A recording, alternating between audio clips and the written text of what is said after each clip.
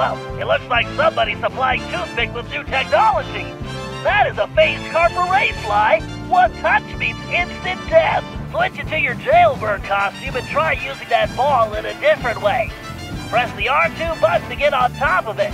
You should be able to ride it around using the left stick.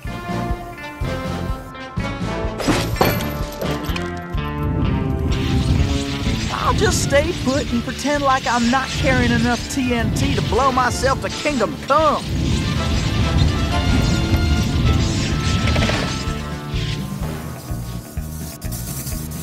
Huh, that did the trick. Let's keep moving along.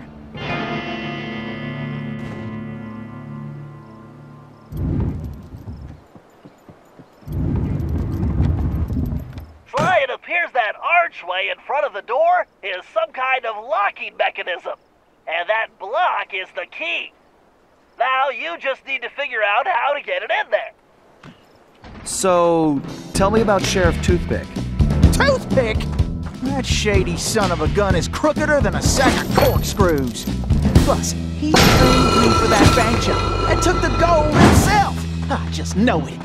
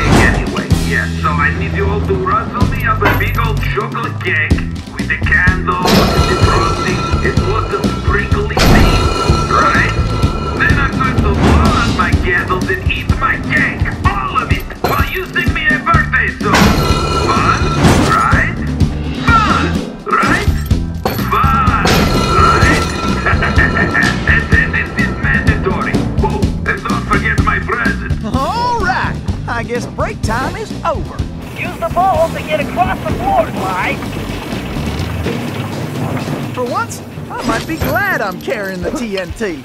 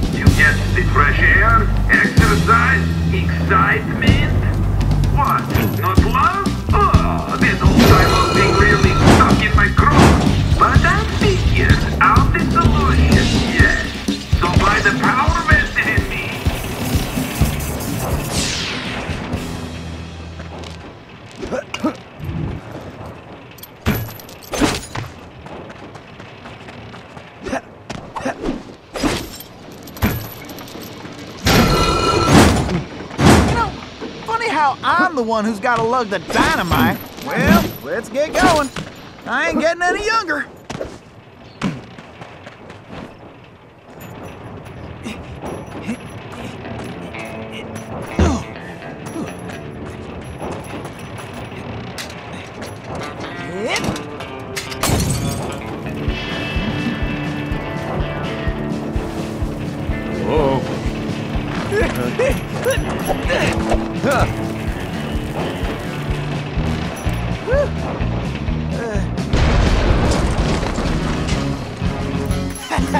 I just want to say I I knew you was a Cooper the second I laid eyes on you.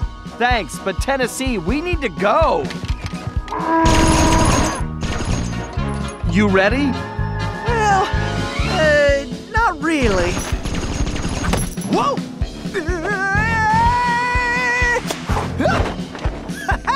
Yeah!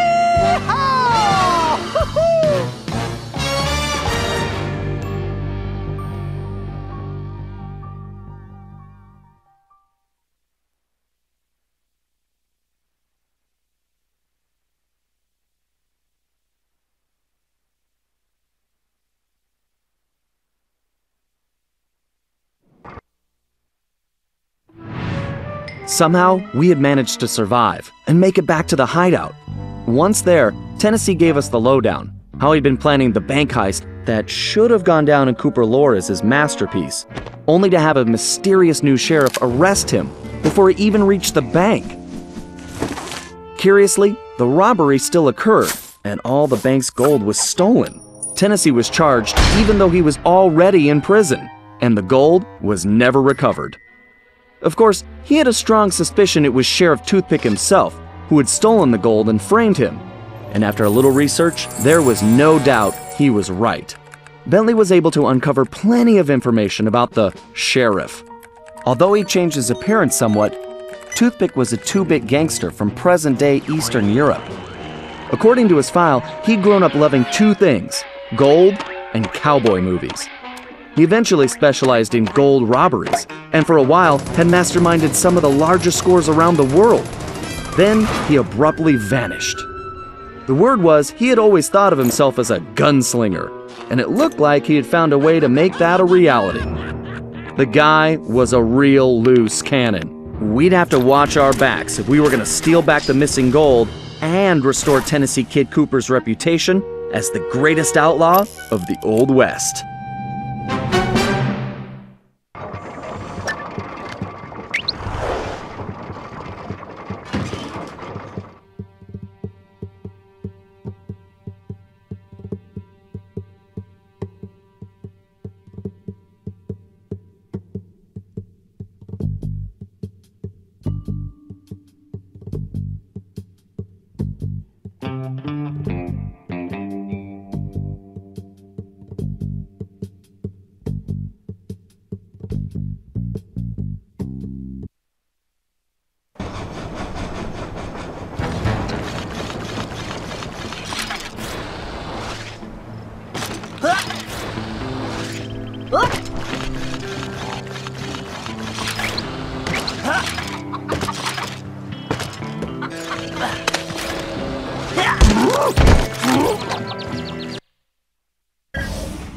Okay, the first order of business is getting Tennessee his guns back. Well, it's just the one gun now. I upgraded. But yeah, I need my shooting iron back. Agreed. According to my sources, Toothpick closed this old gold mine several months ago, declaring it unsafe.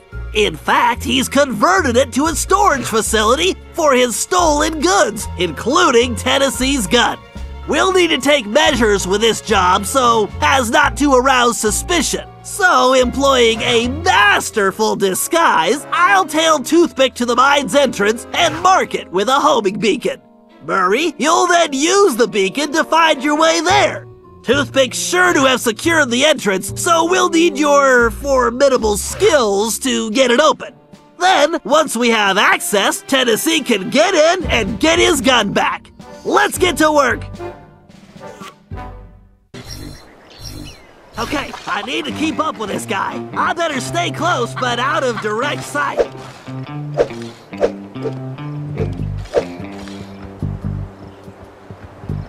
Dang it! My tongue is feeling mighty unsatisfied. When is the next shipment of Cuban lollies going to show? Should be right around this bend.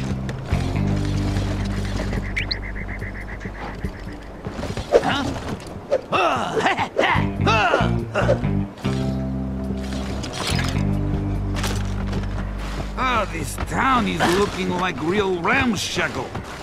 Maybe I just blow it up when I'm done here.